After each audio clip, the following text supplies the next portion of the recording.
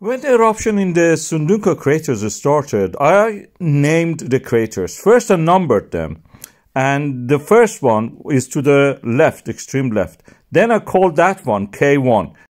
Even in the beginning, it was a large crater, but then it grew bigger. Now that we have the cave, the third crater has stopped to exist, and that provided us with this scale. We can measure the size of this crater based on what we know from that. The biggie, which was to the next to the cave, was around 37 to 40 now, and this one has grown at its tallest point. The KayOne is now, to my estimate, 50 meters. I will put my baselines there so I can actually measure it.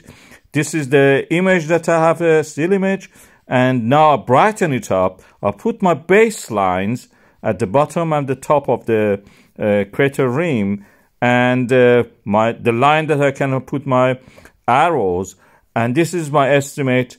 50 meters is the height of this, and it may grow.